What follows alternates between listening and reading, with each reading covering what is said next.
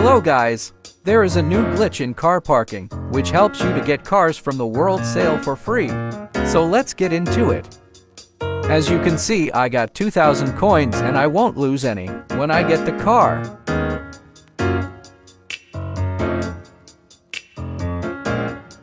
Now pick a car you want.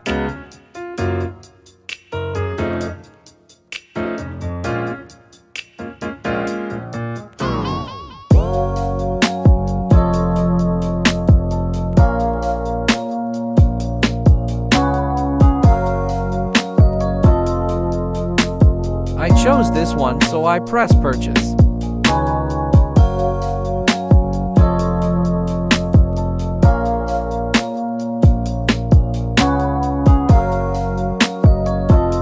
When it says saving car, leave the game. Then open the game again.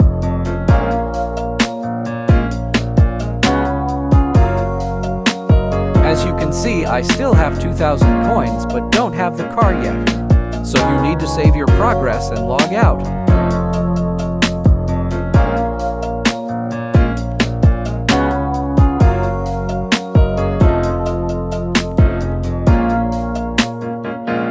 Then log back in and you should have the car.